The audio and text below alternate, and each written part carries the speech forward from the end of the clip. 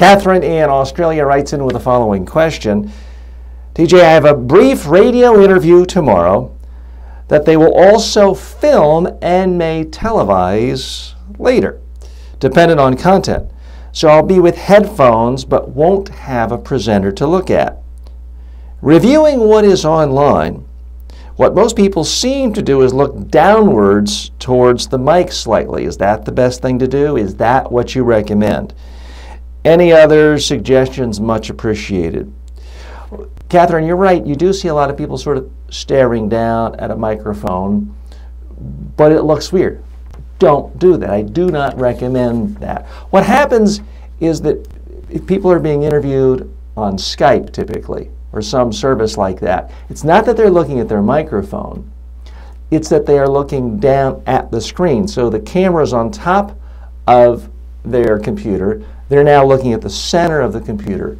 So it looks odd, it looks distant. My recommendation is if you're going to be around a video camera for any interview and there is no reporter present, just look at the camera.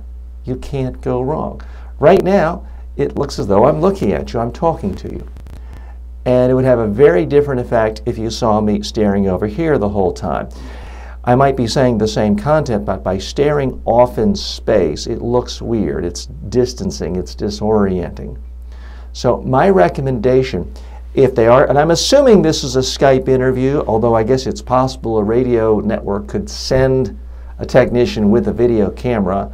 It strikes me as unlikely. Either way, if there's a camera present, just look at it as if you were talking to one human being. If you occasionally want to glance down for a second, that's fine. In the beginning of this segment, you saw me reading because I wanted to read your letter and get it exactly right. But if you're simply answering questions, look at the camera. You'll come across more believable, more likable, more genuine. Another problem with looking down at the mic or the screen is people will assume you're reading, that you're not being sincere, that you don't really know this. A couple of other tips to make it go even smoother.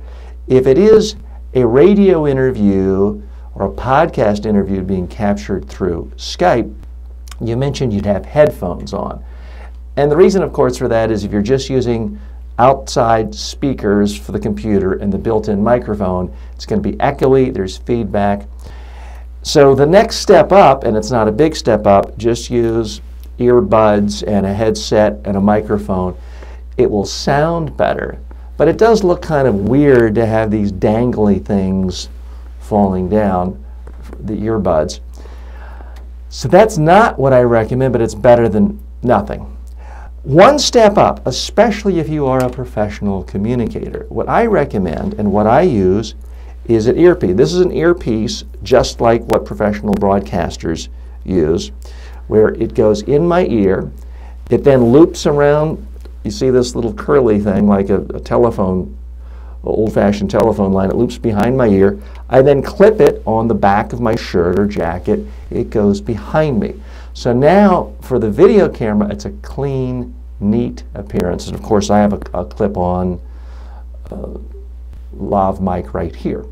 Now, this thing, you may be thinking, well, TJ, I'm not a professional broadcaster. This cost $8.95 from Amazon. So if you think you're going to be doing interviews on a regular basis using video through Skype video, Google Hangouts, I do recommend you get the earpiece. That way you don't have to have your speakers on, and you don't have to have this ridiculous-looking big headset, earphones, or the earbuds down. It's a cleaner, neater appearance, will make you come across more professional. Good luck with the interviews, Catherine, and thanks for the question.